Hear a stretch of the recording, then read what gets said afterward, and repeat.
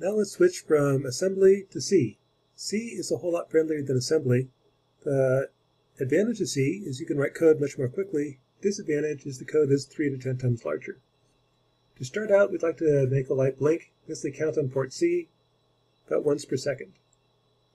To start out, if you go to MP Lab, go through Project Wizard just like we did before. Still PIC18F4620. Now, however, the language we'll be using is the Universal Tool Suite. That's the C compiler we use in this class. I like to have a different directory for every file. So here I'm going to have one called count. I'm just going to count on port C at 1 count per second. What works a little bit better is it's easier to modify an existing code than starting from scratch. If you go to Python Academy, you can click on one of the C programs, like this guy, clock.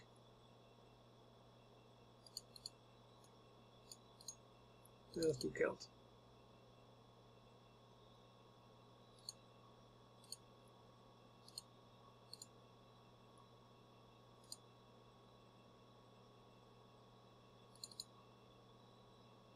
This is a program that just counts on port C. The start of the program is you need this include file, include PIC18.h. That tells the C compiler what is port A, port B, port C. Port A, port B, port C, names like that are non-standard C. That's specific to this processor. In C, the standard format is to first have your global variables. Here we aren't using any. Your subroutines. This is a wait routine that's just going to wait 1,000 counts for no reason other than to waste some time. It'll do that anywhere between 0 and 65,000 times, basically burn a whole bunch of clocks.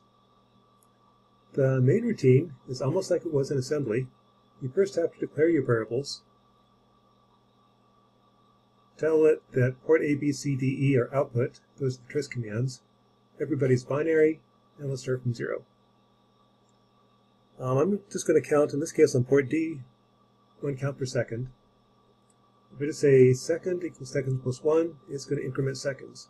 Copy seconds over to port D, and wait. This is a subroutine. It's going to wait, passing the number 1,000. 1,000 comes in data, so it's going to wait 1,000 times 1,000 clocks. Basically wasting time. To compile this, you need to go under Build Options, Project. Make sure your code is offset by 800. Again, the bootloader takes up the 800 spots in memory. Your C code has to start at 800 on up. Let's see. I don't think there's anything else we need. Okay. Now if I build again, project, build, get this message. What this tells you is how large your program is. Each instruction is 16 bits or 2 bytes, so my code compiled to 125 bytes of assembly. I'm using up 10 spots of RAM. When I compiled it, I created a file. There's a couple of them I created. If you look up count.list,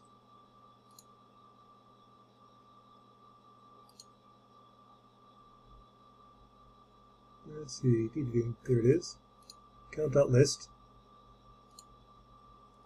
This is the corresponding assembly code. When you compile a C program, it gets converted to assembly.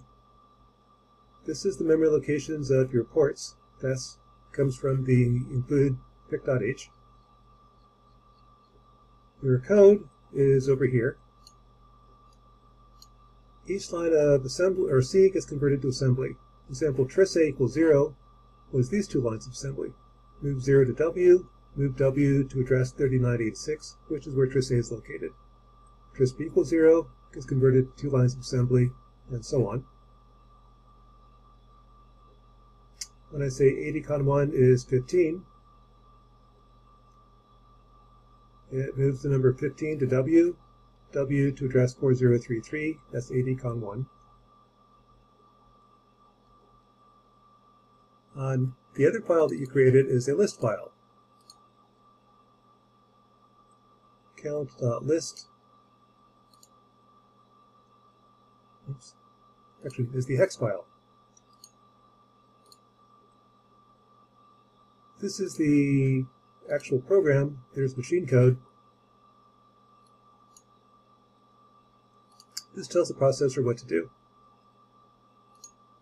To download your code, again, go to Hyperterminal, hit Reset, and before you get to 0, hit Enter. That blew out the old program, waiting for a new one. I'm going to send a text file from the directory I put it in. Here it is, count.hex. There's your program as I'm downloading it.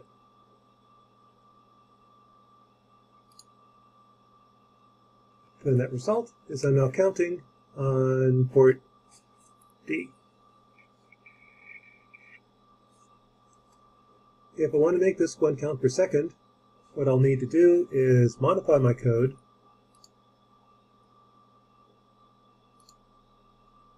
essentially this wait routine.